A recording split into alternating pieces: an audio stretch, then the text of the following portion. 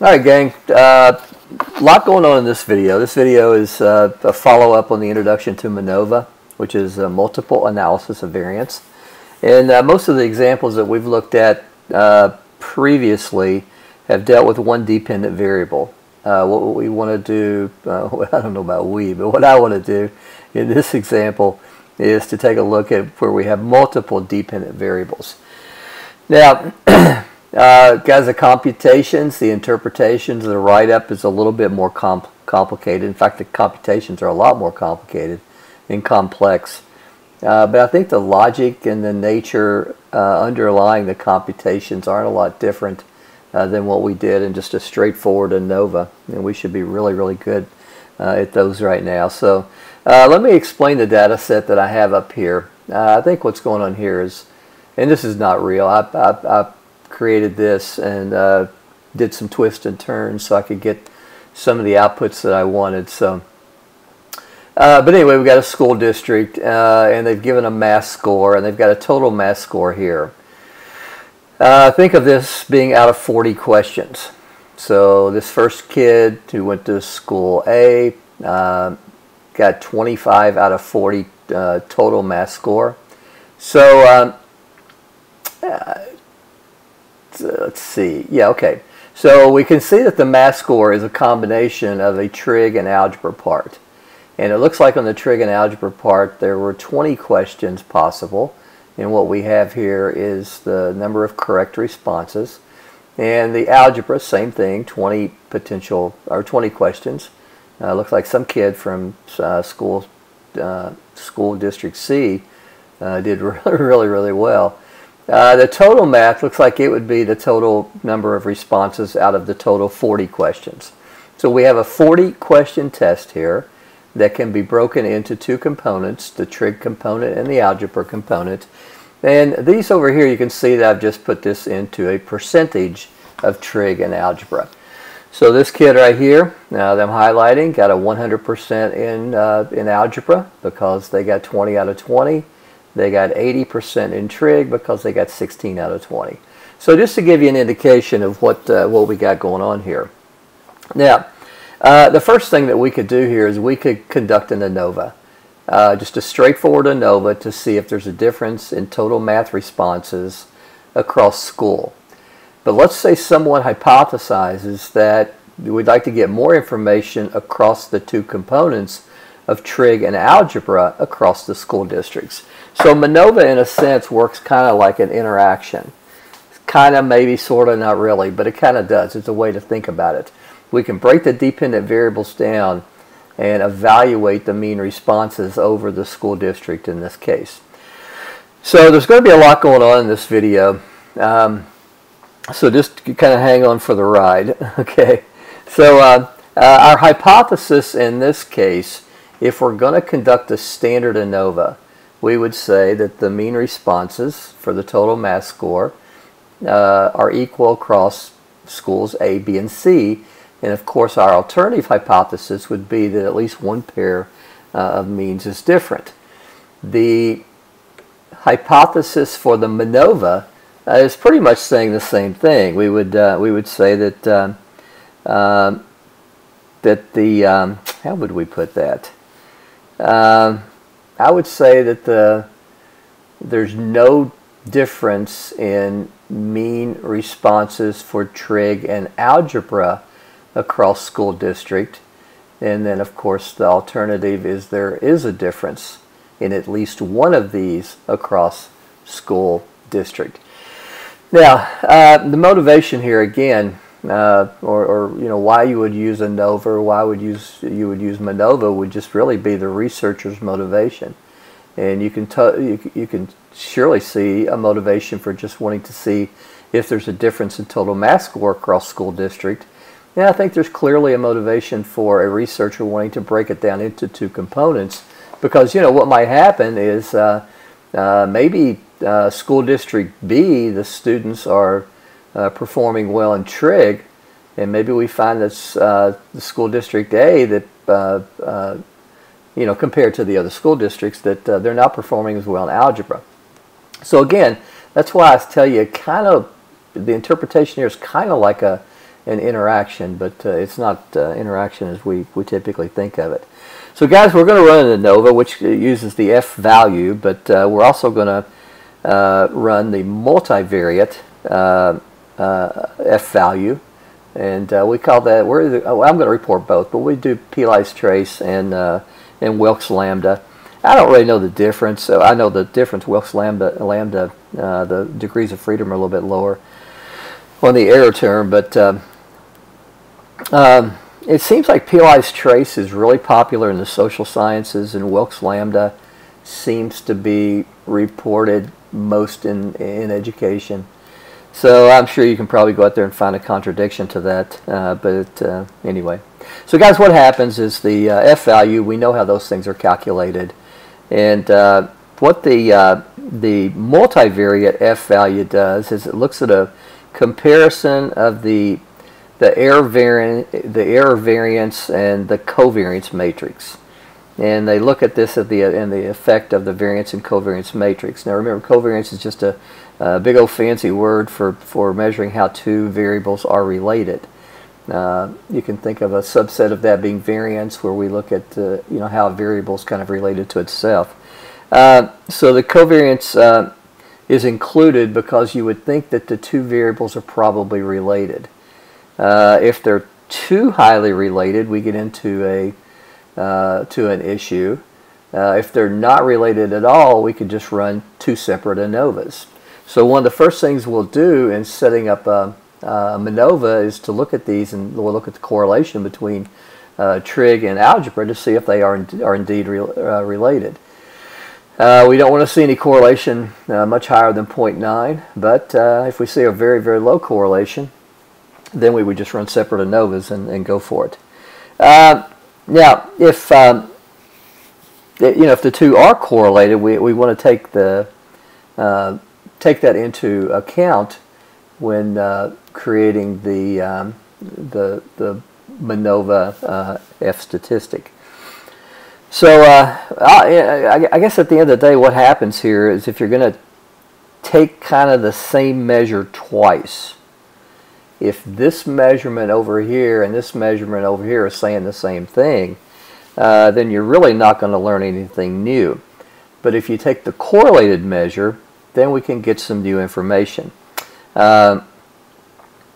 It's kind of like let's say there's a lot of information we're getting in trig, that some of that is accounted for in the algebra. Well, using the Manova thing, we can kind of separate that out and kind of control for the redundant information from algebra that is expressed in trig. So I say let's make it happen, okay? So hopefully you know what's going on here. We've got a trig score out of 20, algebra score out of 20, total math score out of 40, and we've got the percent trig and percent algebra. So guys, let's get into R. And I've already got that up, and I should have already done this, but I didn't. So I'm going to go get my data.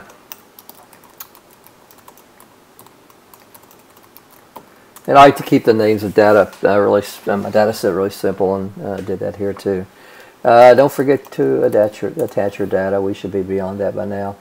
And the next thing I want to do is just look at the names of my data, and now you can see that we have school, a trig score, algebra, and so on and so forth, just as we talked about before. That's kind of a cool thing. I don't really need to see the data set. I trust R that it's it's making it happen. Very first thing you'd want to do is report your descriptives, and I'm not going to go over that because we've gone over that ad nauseum. We'd want to look at box plots. For example, let me just do one of these. I may want to look at a box plot of total math over school. That would be something I would care about. The medians are fairly close, but this distribution appears to kind of create higher scores. So for school C there appears to be some higher scores. If I want to look at, and again, I'm not going to go through this completely because we're at a time now where you guys have seen this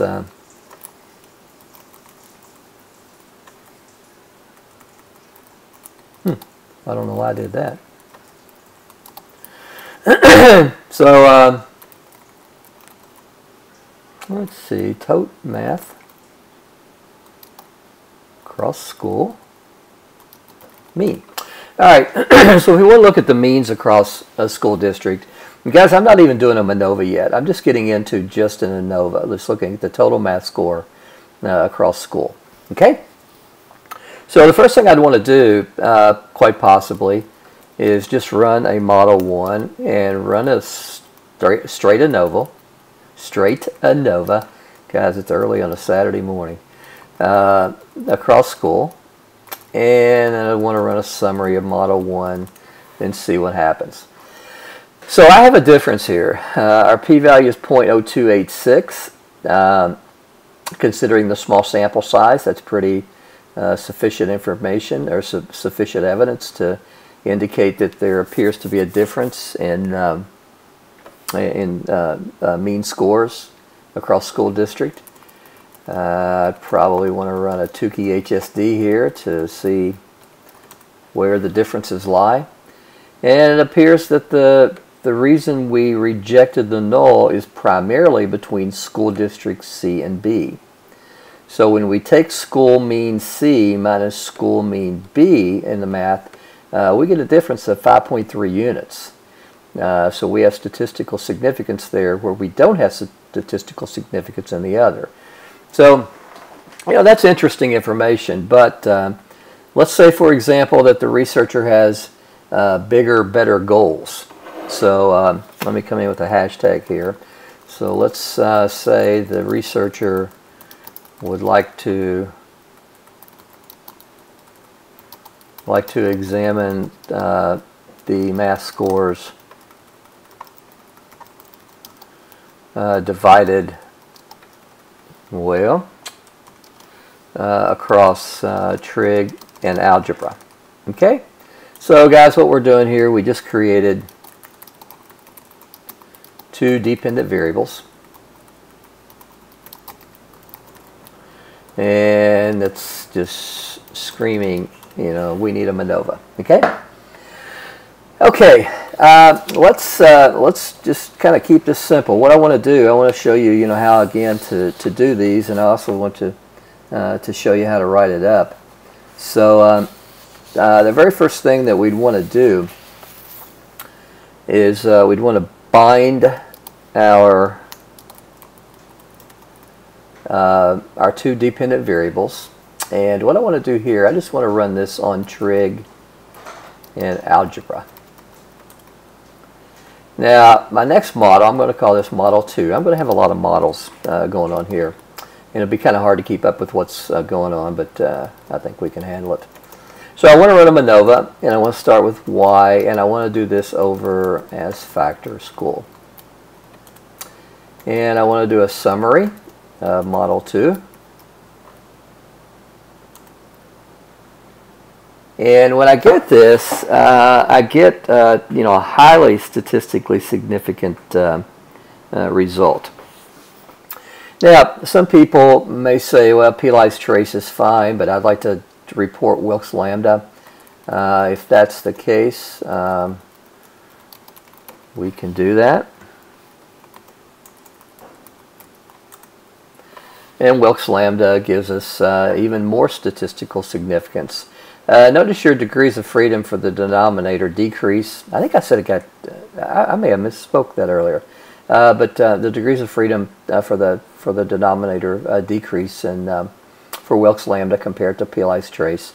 So you know, we can report whichever. In this case, there's nothing fishy going on. What would be fishy is if p-lies trace maybe turned out to be not statistically significant, and Wilks lambda turned out to be statistically significant. I think if you're going to report that, you should be honest and say, well, I ran both, but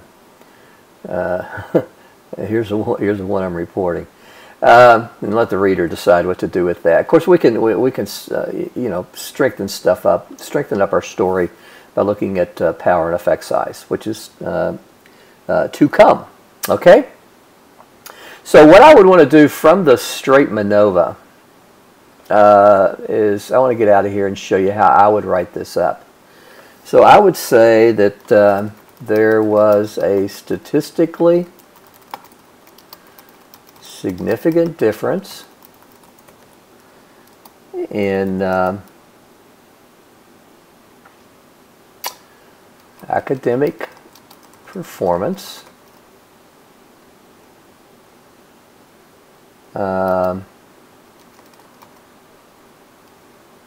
based on, okay, how do I want to put this? Let's do this. All right, there was a statistically significant difference in algebra and trigonometry scores across school district. Now, what I want to do is I want to come in with the good stuff. So first of all, I need F, and I need the degrees of freedom.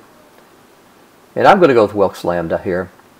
So the approximate F right here is 14.107, and my p-value is extremely low, and my dog, good gosh, the dog barks at everything.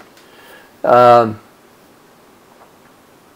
I lost my, thank you, dog. So we got 227, 14.107.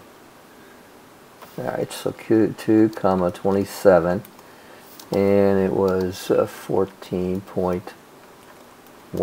I think that's right, right? Let me go back and check. Distracted here.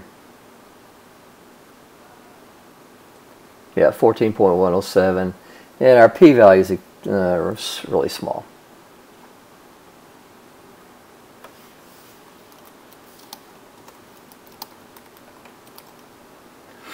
Now the next thing we want to do is we want to come in with Wilks lambda.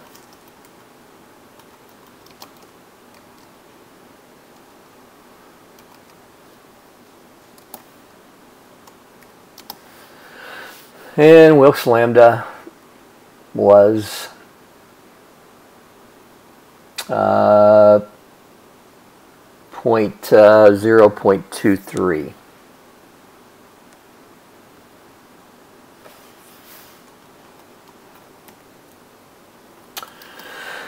Now what I want to do is I want to come in with what's called partial eta squared. And this is going to be our effect size. And let me show you how to do that. Now to calculate our effect size for a Manova, we have to install a new package. And the new package, where are we here?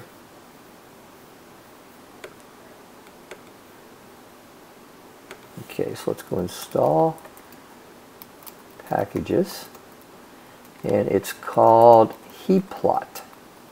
Heplot or heplots? I don't remember.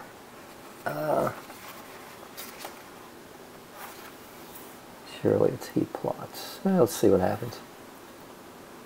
Okay, so apparently it's heplots.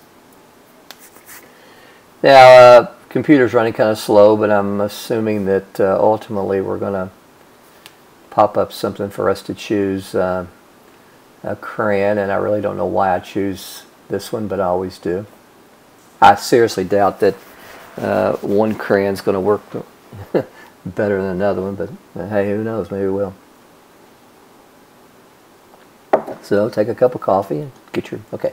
So everything's down. Guys, I always like to, once I get this, I always like to look at the library. And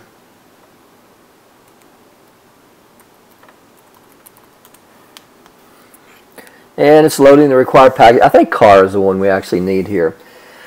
Now, guys, there's a really cool, I say cool because it takes very little work, called eta squared.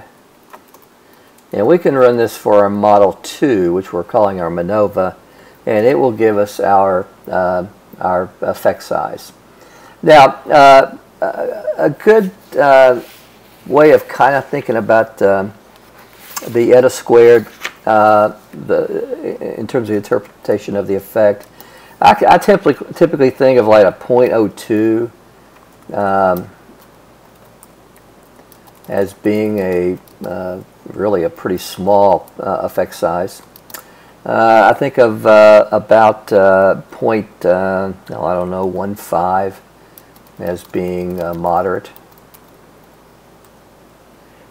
And I would think, I kind of think of, you know, about a 0.3 as being a large effect. Okay, so we've got a large effect here. You know, there's definitely something going on. So using our eta squared is what, 0.39. So I would want to go back here and report that. Now, in my write-up, I would want to say that, you know, the partial eta squared indicates you know, a high effect.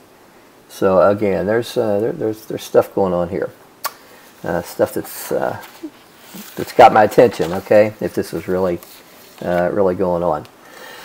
All right, the next thing I would want to do is I would want to run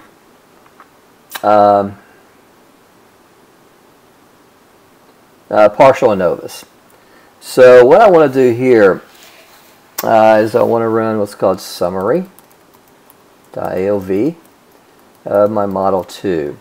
Now this is going to be kind of cool because this is going to break down our trig and our algebra scores across school. And what you can see is the Manova null hypothesis, which says there's a difference across, well, the null would be there's no difference across trig and algebra, mean trig and mean algebra across school district. You can, and of course the alternative would be there would be at least one different.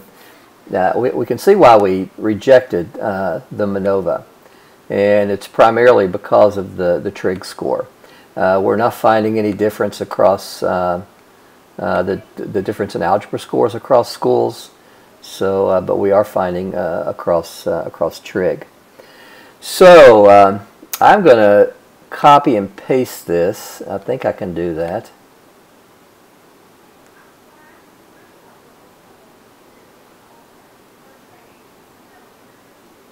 That may have been a bad mistake.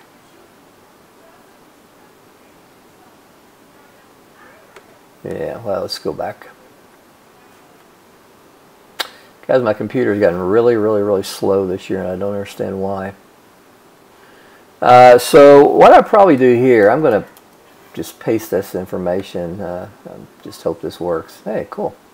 So the write-up for this is, I would say something like this. I would say school district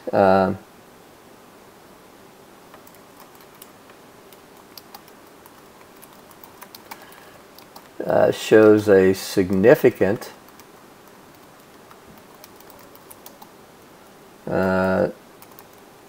difference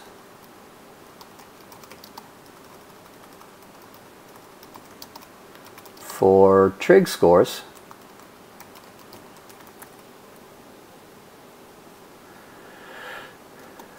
and then I would come in and give the stuff.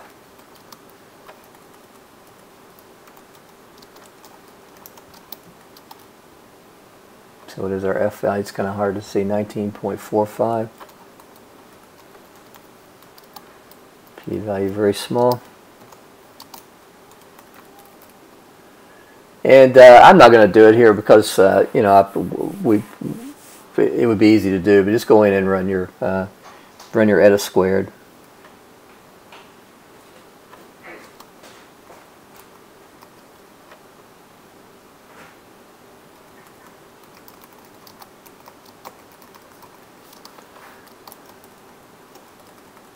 So you know, put this information in here. So school district shows a significant difference for trigonometry, but not for algebra.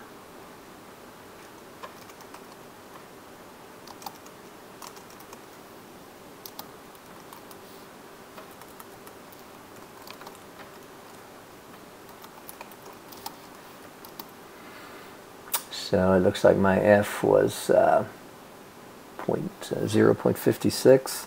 Kind of hard to read that, isn't it? And our p-value is equal to 0.58.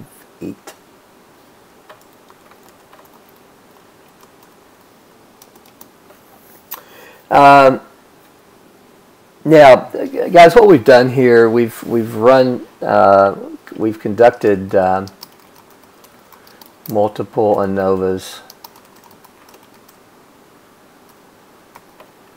So you know, we need to kind of we need to adjust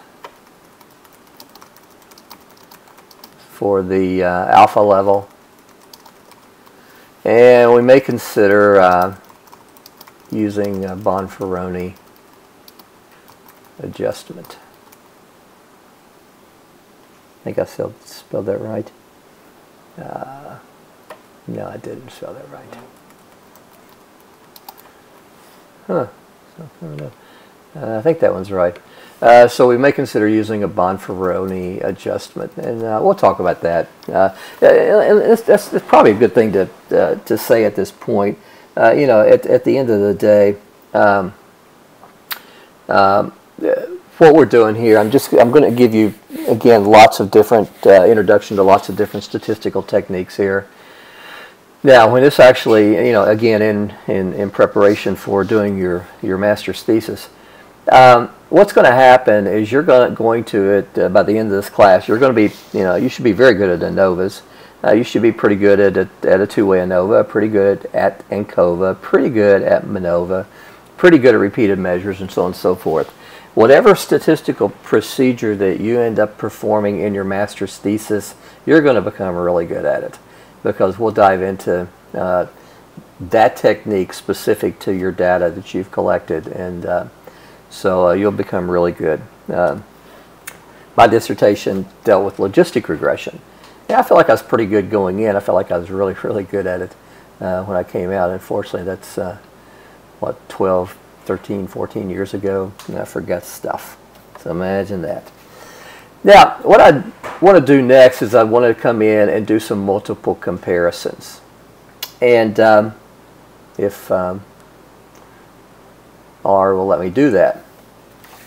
Now, guys, the multiple comparisons that I would like to do is I would like to go in across school district.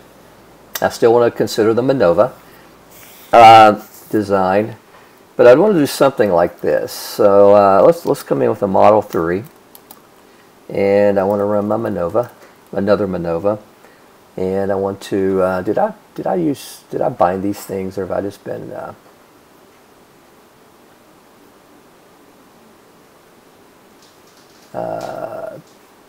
yeah, I did bind them. Okay, so I'm going to do y over as factor school, and I want to, let's just be, I don't need that, and I want subset equals as factor school, and then we come in and do something kind of cool here, which allows us to take our factor school and focus on two groups.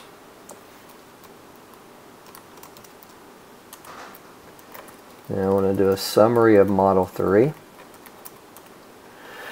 And what this allows me to do is it allows me to run a Manova just across A and B.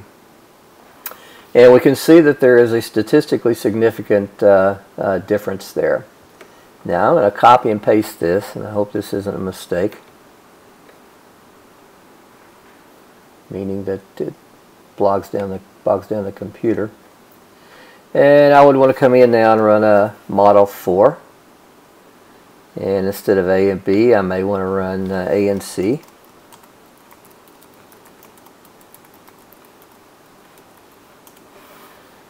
And we have statistical significance there. I would probably want to come in. I'd want to do all multiple comparisons.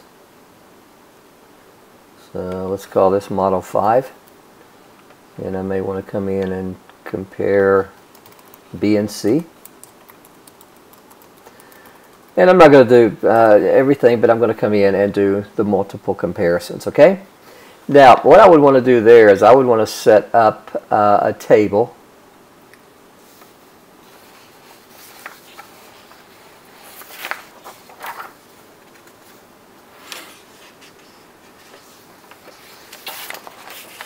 And so here, you'd want to set up a table of multiple comparisons. And you can do something very similar. Repeat what we see from our Tukey HSD command in a straightforward Manova. And so what you would do is you would go in and create the dialogue that talked about the statistically significant different means across school districts, across schools for your Manovas. So guys, you're going to get the opportunity to do this in the next assignment. And so let me show one more thing. We have a highly statistically significant result here, but I will always want to do perform a power analysis. So guys, hopefully by now you have this. Let's see if it'll come up. You have this G-Power 3.1 installed on your computer. If you don't, you need to make it happen. So guys, under the family test, we're clearly going to run an F test here. And what I want to look at here is just a standard Manova. We don't want any repeated measures. So guys, I just want to choose the global effects. And then I want to come down and I want to do a post hoc here to look at the achieved power. Okay? So my effect size was, I forget, for the overall Nova, my effect size was 0.39.